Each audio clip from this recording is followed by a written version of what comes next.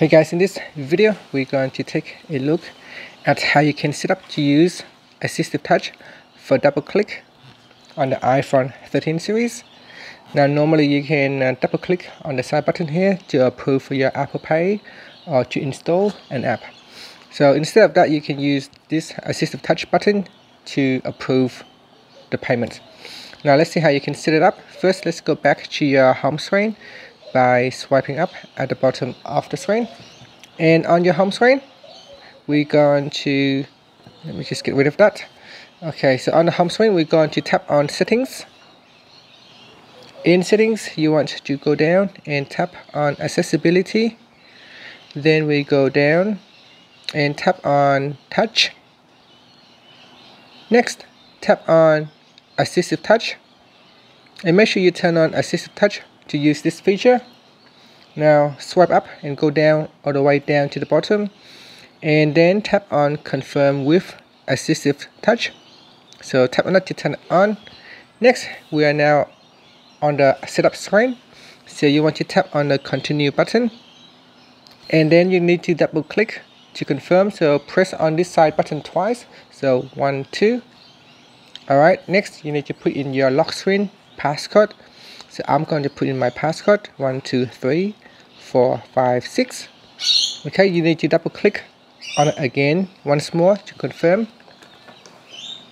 Okay, so we're now done. We have successfully set up the AssistiveTouch for the double click on the side button. So now that we have set it up, we can test out by, let's say we're going to try to install an app. So I'm going to browse across and then open up the App Store. Next, I'm going to try to install an app. So I'm going to tap on the get button, and normally it will pop up a small message on the side here saying that you need to press on the side button twice. So instead of using the side button now, I'm going to use the AssistiveTouch button. So I tap on the AssistiveTouch button, then I tap on device.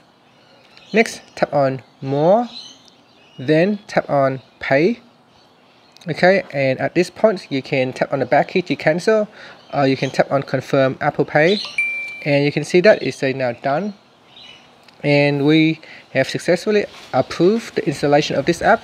Now this one will works the same as for Apple payments. So when you need to use Apple Pay to make a payment, again you can go in here, tap on device, and then tap on more, and then tap on Apple Pay. Now if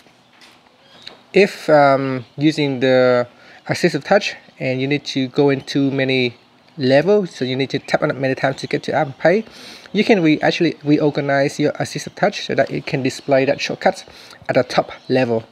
So say you can put it in custom, or you can replace Siri instead, or the control center. If you don't use the control center, you can actually replace it with control center. So let's see how you can change that shortcut.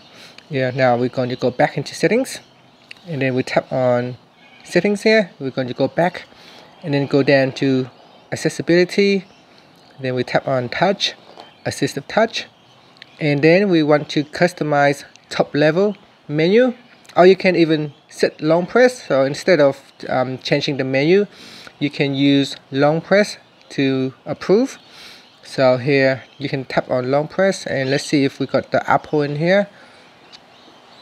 So I'm just trying to look for the Apple Pay. Here it is, Pay.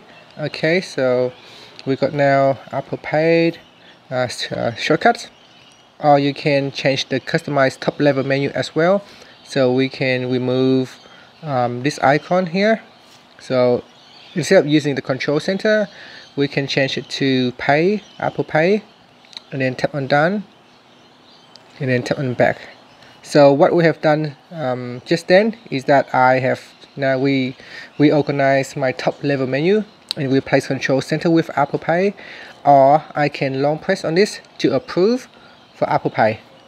And so let's say if I go in here now and try to install another app, okay, and then now I can long press on it to approve the installation.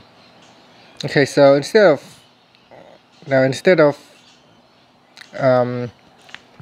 approving the installation, it actually bring up my Apple Pay.